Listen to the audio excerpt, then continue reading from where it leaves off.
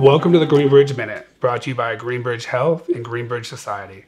My name is Dr. Gerald Knepp. Years ago, one of my first experiences in medical cannabis involved a patient driving over 3 hours one way to purchase an RSO product. I'll describe RSO later in the video, but it's not one of the most popular dosage forms. This patient told me how he had suffered from Crohn's disease for years and how RSO had helped relieve his symptoms without the help of prescription drugs. This was the very first time that I heard of cannabis changing the life of a Crohn's patient, and we have seen it help many others along the way. Inflammatory bowel disease, or IBD, consists mainly of two conditions, Crohn's disease and ulcerative colitis. Both involve an autoimmune response, where the immune system attacks healthy tissue, causing inflammation. Over 1.6 million people in the United States suffer from IBD. There is no known cure for IBD, and many patients will suffer with symptoms for decades. We know cannabis to have immune-regulating and anti-inflammatory properties, with little to no toxic effects.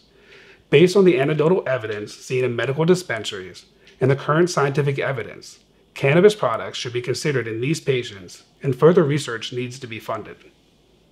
Let's take a look at how cannabis can affect the GI tract. Our bodies possess the endocannabinoid system, which contains endogenous cannabinoids and receptors. In the gut, the endocannabinoid system helps maintain balance by modulating immune activity, motility, sensation, and secretion. Both CB1 and CB2 receptors are found in the GI tract. CB1 receptors are found in the nervous system of the gut, and many of the CB2 receptors in the gut are found on immune cells, such as activated macrophages. The CB2 receptors may play a larger role in inhibiting inflammation. So we know that the endocannabinoid system plays a role in gut health. What evidence do we have relating cannabis to improving IBD symptoms? Researchers have found abnormalities of the endocannabinoid system within the biopsy samples of patients with severe intestinal disease. These samples showed altered levels of endocannabinoids and CB receptors. In 2011, an observational study was reported in the Israel Medical Association Journal that looked at 30 patients with Crohn's disease. 21 of the 30 patients improved significantly after treatment with cannabis. The need for other medications and surgery in these patients decreased remarkably as well. A small placebo-controlled trial, published in 2013, looked at 21 Crohn's patients who did not respond to therapy with steroids, immunomodulators, or anti-tumor necrosis factor agents. This study focused on an 8-week trial of inhaled delta-9 tetrahydrocannabinol, or delta-9 THC. 5 of the 11 subjects in the THC group achieved complete remission. 3 of the patients were weaned from steroid dependency, and patients receiving cannabis reported improved appetite and sleep, with no significant side effects. Although this is a small study, almost complete remission in 50% of patients who do not respond to other treatments is very impressive. IBD patients are already using cannabis to help relieve symptoms, and many of them are not under the care of a medical professional. In another study published in 2011, 100 ulcerative colitis patients and 191 Crohn's patients completed questionnaires at an outpatient clinic. 50% of the Crohn's patients and 33% of the ulcerative colitis patients were lifetime users of cannabis to relieve IBD symptoms. We encourage cannabis patients to work with an experienced medical professional. At Greenbridge Health, we work with patients one-on-one to find the best cannabis products and regimen for them. Although every patient is unique, we do see some general trends with patients suffering with Crohn's disease. Unfortunately, due to the lack of federal funding, much of this information is anecdotal. A common strategy is for patients to use longer-acting products to help alleviate general symptoms.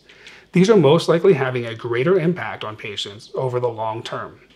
Patients will also use inhaled products as a rescue medication for breakthrough symptoms. There are several longer-acting dosage forms available, including tinctures and capsules. However, our Crohn's patients seem to respond best to RSO, also known as Rick Simpson oil, which is a black and tarry substance that usually comes in an oral syringe. RSO can be tricky to dose. Some patients will squirt it out onto a cracker, cookie, or a piece of candy. A normal dose of RSO is roughly the size of a grain of rice. RSO is produced by a very simple extraction, and it is not nearly as purified as some other cannabis products. Although it is rare for cannabis companies to test for flavonoids, it is likely that the simply extracted RSO contains more of these natural chemicals. Flavonoids show promise in fighting chronic inflammation and certain cancers. It is always recommended to start at a low dose and increase slowly. Patients are instructed how to safely titrate their dose to find the sweet spot. This is where their symptoms are relieved, but they are not experiencing unwanted side effects or feeling over-medicated. In general, RSO products containing higher levels of CBD may be a better choice for Crohn's patients, especially during the day. CBD is able to decrease inflammation, regulate the immune system, and mitigate certain side effects of THC. In conclusion, cannabis should be considered for patients suffering from IBD, including Crohn's and ulcerative colitis. There is published and anecdotal evidence supporting the use of cannabis in these patients.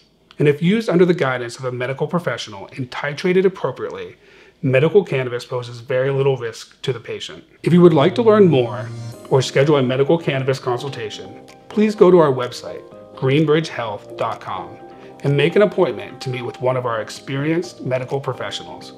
We look forward to helping guide you on your cannabis journey back to health.